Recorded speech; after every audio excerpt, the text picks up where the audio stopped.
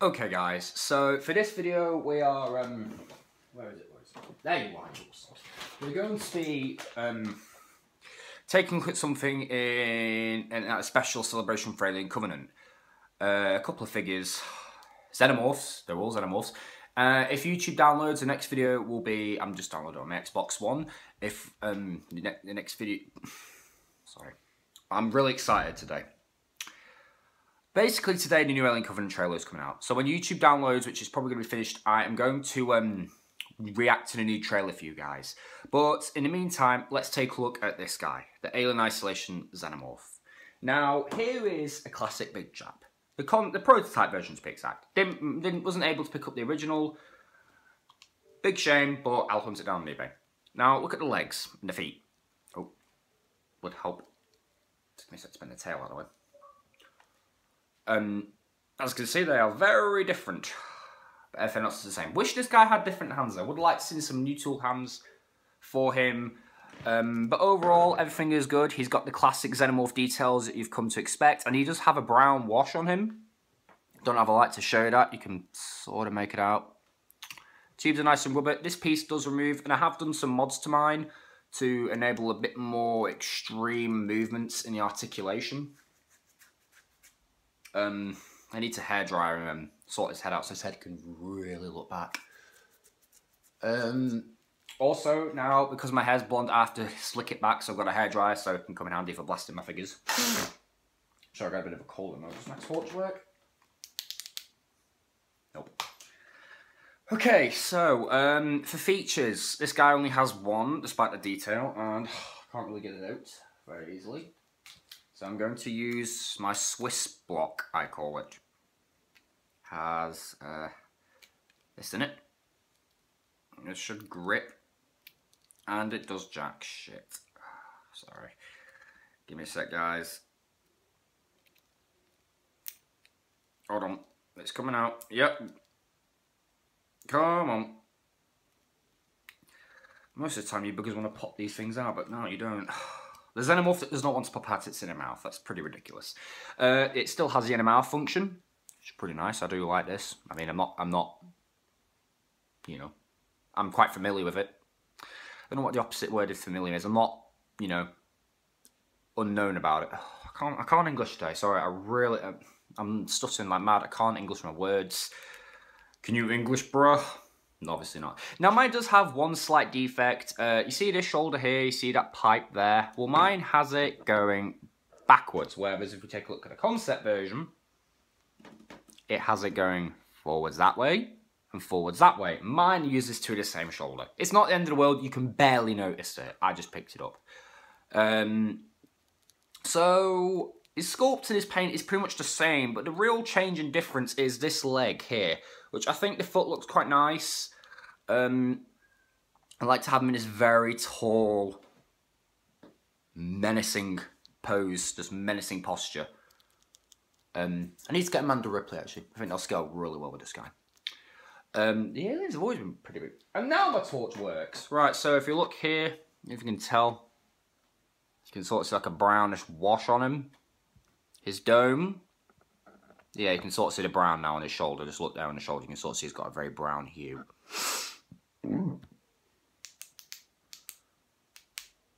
There we go. He does have this very long tail. It's the second longest, maybe the first longest, I'm not sure. Compared to the dog alien, I think this is a strong contender. My dog alien being a very good figure. It is... Ooh! Ooh, it's not, it's longer. This is longer in terms of blade. I'm measuring them by the way by their joins, all the way to the tips. The Isolation officially has the longest tenomorph tail of all the Xenomorphs, with the exception of the Queen. Now that being said, it is bendy. We've kind of come to expect that from Neca. So let's go on to articulation. First of all, this piece removes, so you could count that as an accessory. I'll just remove that to access the head. The jaw can slide in and out. The inner jaw, this mouth can go up and down. Looks a bit weird like that, so, you know, Would be nice if they added some stretchy material in there. I do think Neca should maybe use some stretchy material. Head's on a ball joint. Rolls all the way around. It can turn this far that way, this far that way. It's pretty much the same. You've got to be a bit more careful with the prototype one because I had those both disconnect. I just glued them back in, but they're made out of a much softer, gummier plastic. Head looks up this much. Looks down really far, actually. I do like how far down that looks. He also has a slider. You can probably see there. So that enables you to slide his head back, then shift it backward. Can't really get it like this, however, as it just goes forward a bit. Now my waist is modified so it can go forward quite a bit more than it would before, so that's how far mine does. The prototype one barely crunches forward. This one obviously is known for hunching over when he's chasing you. So I modded him by taking a little cut out of the joint, of the socket, and letting the ball slide inward, and it goes forward quite nicely, I think. If I just rotate the arm up out of the way. It goes pretty far forward, I think. It's decent. Hold on. That was right. Next you get is a swivel hinge shoulder. So it swivels all the way around. You got a nice hinge. It goes out to the side, roughly about 90 degrees outward, straight outward. Get a cut joint, the bicep. You get a single jointed elbow. They are retooling this guy now in the Defiance Alien to have double jointed elbows. I was originally going to pick another one up if it comes out to mod this guy to have double jointed elbows, but I don't really think he needs them, personally. Maybe for bringing prey up to his mouth, but then again, if he grabs something, he can pretty much get it to his mouth anyway, and his tongue will do all the work. That's what she said. The joint can swivel at the elbow and at the forearm. It's just the way it's assembled. Not really supposed to do that. I mean, it's not going to break it. It's not going to do anything bad if you do it. It's just not intended. Wrists on a nice hinge.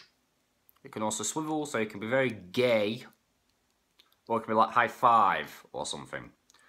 Like I said, the torso is on that ball joint. So it goes all the way around, tilts this far forward, this far back, this far that way, that far forward. With a mod, it won't go very far, but if you mod it, it goes decently far forward. Back, quite far actually. You can sort of see the little notch I've put into it. Legs are on that pin socket, so they go forward. Really freaking far actually. That's very far forward. I quite like that. They go back. Very far. You can get him doing the splits. Mostly, this leg doesn't really want to... Oh, no it does. Yeah, it doesn't want to go as high as that one. I think that one goes the same. Does that one do the same movement? Actually, that one can go a bit higher, but it forces itself back down, see. So, it does go the same amount. It goes really far back. I don't even think that's possible. Double jointed knee, straightens out all the way. So it's a double peg. It's got two pegs in it. You can sort of see there that kind of hinge. Hinge is a little stiff on mine. At least the top hinge is stiff. The bottom hinge is nice and smooth moving.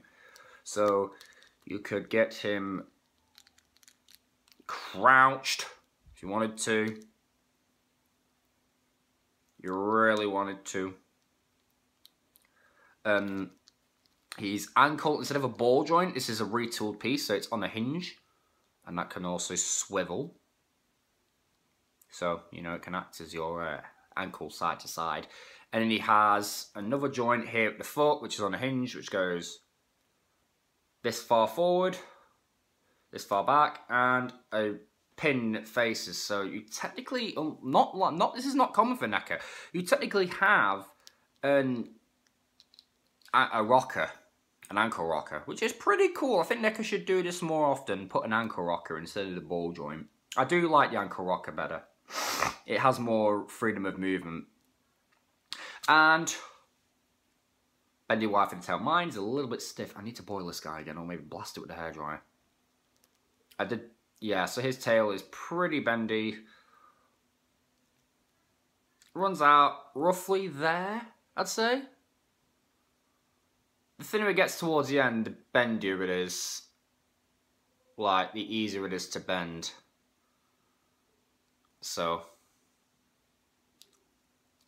if you could, I mean, you could use a stand for it. Mine is unfortunately broken. Those things do need to be improved, I think. More like the DC collectible stands where they've got a little spring clamp. I think that'll be a bit better. That's just my suggestion. If I could stand this guy anyway, I'd probably stand him. Like, if I had him on the shelf, if I could, I might make a custom stand for his feet at some point. Maybe make some pewter pieces that clip in. I'd probably have him like that. Like this. Where his tail's there, he's ready to pounce. And his mouth is open like he's roaring at, like he's screaming at you, or whatever the noise is. Snarling, hissing, whatever they do. Comparison with another xenomorph. If I just stand up my dog alien here, just give me a sec. I'm kind of...